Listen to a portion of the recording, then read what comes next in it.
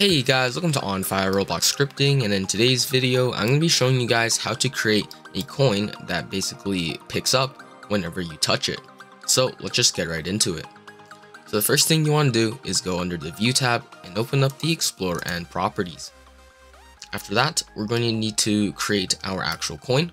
So you can do that by going into the Model tab, and then over here under Part, just click that little arrow. And then there should be like a little cylinder thing. Just click that and it'll insert in a cylinder. Once you have this part in, you can go under the Explorer. Let's just quickly name this to our coin. So once we have this coin in here, we can use the Model tab once again and then select on Scale. And then we can basically just bring this down to the ground. And then we can use the Rotate to rotate it on its side, just like that. And then we can use the move to move it up and just put it right there. So this is our little coin. If you want to color it, you can just click on it, and then under the properties of it, see where brick color is, just click that and change it to a color you like. So probably just going to be yellow. And then you can play around with some other things, like if you want the coin to have shadow or not, the material used. And then another one you probably want to change is down here. There's a property called Anchored. If you check that, basically the coin will stay in place instead of having physics. If you need a reference for how big your coin is, you can go under the avatar and then go under Rig Builder and then just click on any of these. And then it will bring in a avatar so you can kind of see how big the coin is compared to a regular Roblox avatar. So now that we have the coin in our game, we need to create a leader stat for this coin to work. Because we're trying to gain cash, and if you don't have a leader stats, we can't really give cash. If you already have a leader stats, then you can skip onto the time on the screen right now. If you don't, you can we'll quickly create one right now. So under the Explorer, find the server script service, click the plus, and enter any script. Let's rename the script to something like leader stats. And then you can now write what I write. So this is just going to be a very simple leader stats script. So game.players.player added, connect function, put in brackets. Let's write in something like player. And then we can write player.character added, wait. So this just waits a little bit before we do anything to the player. And then we can now create our leader stats. So this is going to be local leader stats equals to instance.new. We're going to create a new folder. So put in quotation marks, write in folder.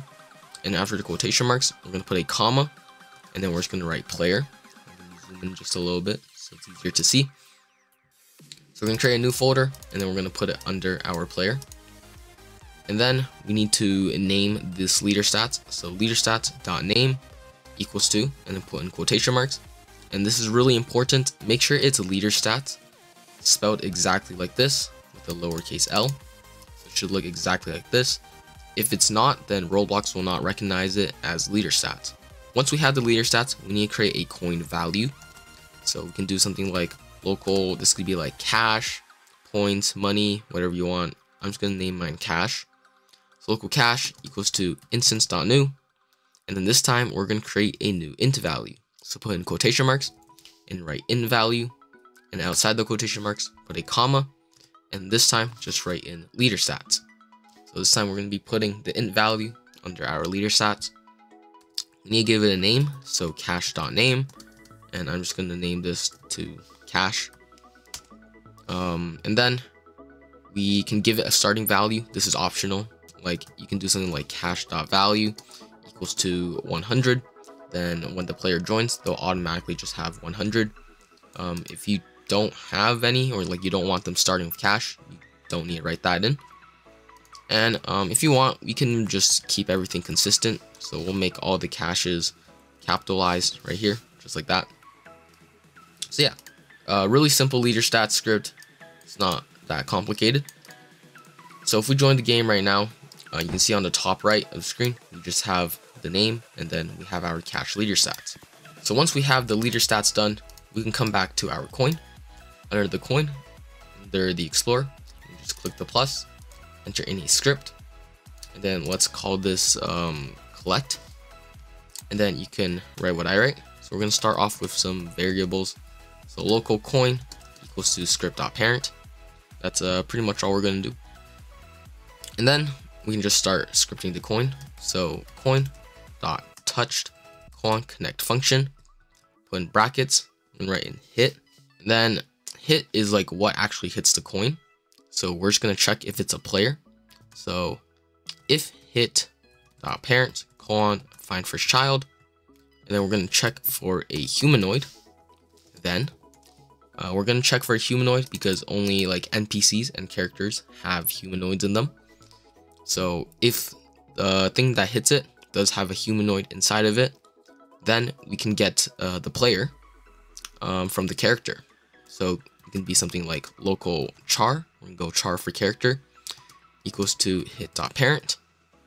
We're going to go down the line, and then we're going to write local player equals to game : get service, and then we're going to put in quotation marks, write player, then : get player from character. So I'm just going to zoom out just a little bit, and then the character, that is our char.